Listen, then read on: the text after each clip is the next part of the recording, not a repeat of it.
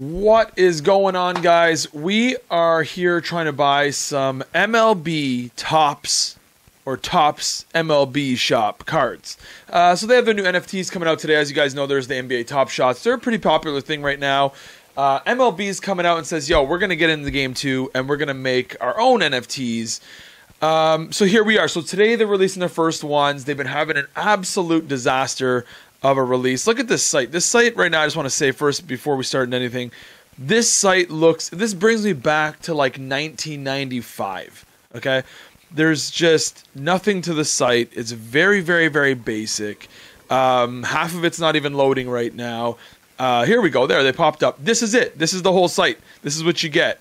There's no fanciness to it. There's no professionalism to it.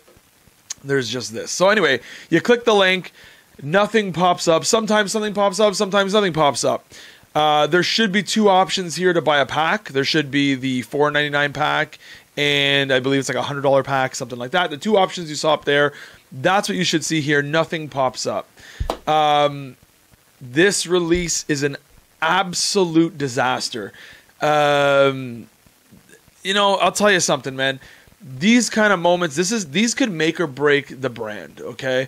People are coming on here. People are frustrated. I'm not a big baseball guy myself, so I'm not too concerned about it. I just wanted to kind of get into it more as like an investment kind of thing. Buy a pack, sell the cards, see you later.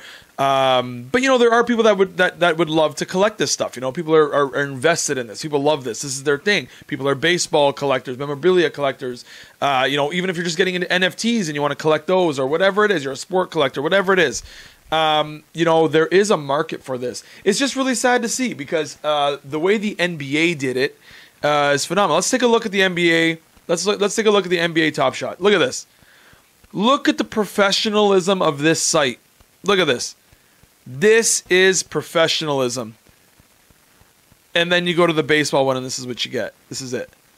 This looks like it's just some random guy in the basement of his home is just put together some website, you know?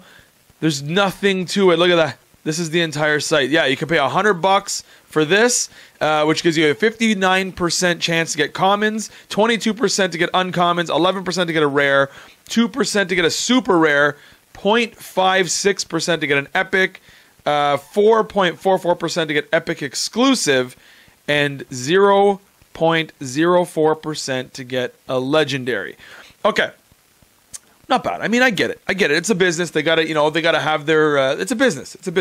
Okay. With the common, you're going to get 78% chance to get a common, high percent, 16% to get an uncommon, 4% to get a rare, 0.83% to get a super rare, and a 0.22% to get an epic. Again, it's a business. I understand it. I get it. They're going to make money on that because people are going to look at these numbers and go, well, hey, man, you know, I want this stuff. This stuff looks more appealing. And of course it does. So very smart for them. I myself was just looking to get just a couple of these. And actually the beautiful thing too is, guys, you can actually buy up to 10 packs if we could buy them. Because I was in there. The two options were there. There was 50,000 packs of the common ones. I believe there was 20,000 or so, 20, something like that around there, of the rare ones. And the thing was, I could refresh, and I know a lot of people are having problems because I could refresh. There were still 48,000 packs. I'd refresh. There were still 48,000 packs. I'm trying to put in my information. I get back. There's still 48,000 packs. So I know everyone's having this problem right now. The few lucky people got through. They've seemed to take down the site, bring it back up. A few times, people aren't able to buy it. I'm talking to a buddy of mine that's trying to get them to, and he says he thinks he bought it. He's not sure. I thought I bought a pack. I'm not sure. I was getting errors while I was buying it. An absolute disaster. Not a good look for TOPPS. Look, you refresh, half the page doesn't even load. You know, I got good internet. That's not the case. You know, it's just not a good look. The professional look again. Look at this.